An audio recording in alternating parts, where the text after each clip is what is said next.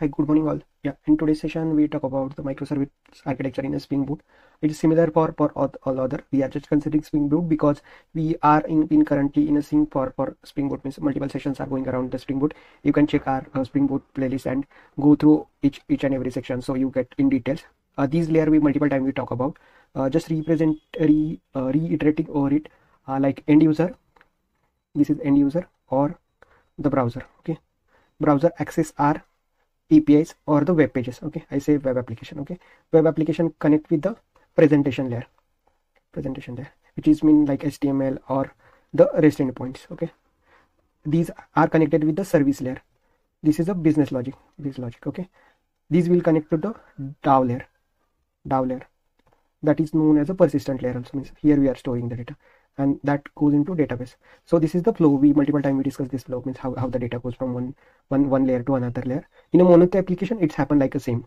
It's one by one, it's data going, and it's a stack kind of thing. Means end user connect at this. Everything is resides in a one application, like presentation layer, service layer, persistent layer, DB. Everything is the same, and this is the multiple models. Like in our application, suppose our Paytm is consider Paytm is our system. So inside that, if Paytm currently it's a microservices, but consider for our use cases this is one monolithic application. In that you have the login thing, you have the payment, you have the mall, and you have the another part, login thing, payment, mall, and QR code scan or Paytm wallet is there. So all four models combined all together, and every have this flow from start to end. Means four flow implicitly inside that. This is just an implicitly, but and for these thing everyone login required another database, like login database, payment thing required transaction database, wallet required bank details database, and shopping mall required mall database. So this is the kind of complex architecture is there in a monolithic application.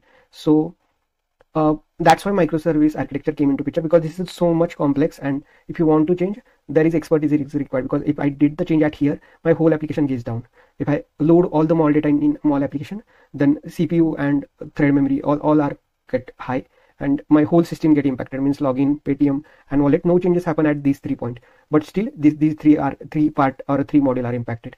That's why in a monolithic application we break down each system and try to reduce the impact. Okay, that's the use of microservice, or why people are moving from monolithic to microservices. Okay, yeah, that's the basic stuff. We'll go as a deeper. Yeah, we talk about the two large systems difficult to maintain. We check that if redeployment is required. Suppose something changes we did for mall model, shopping mall model, but the login, these three also get impacted because all are clubbed together as a package.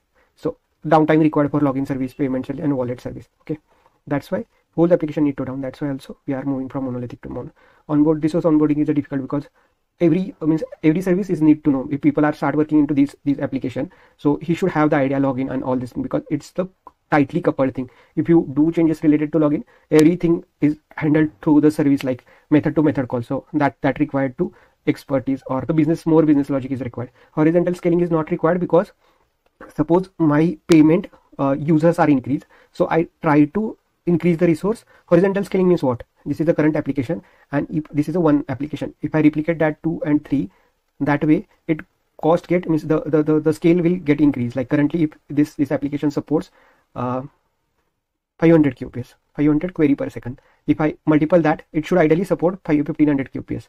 But that's not the case, because 1500 QPS, it's for the for all.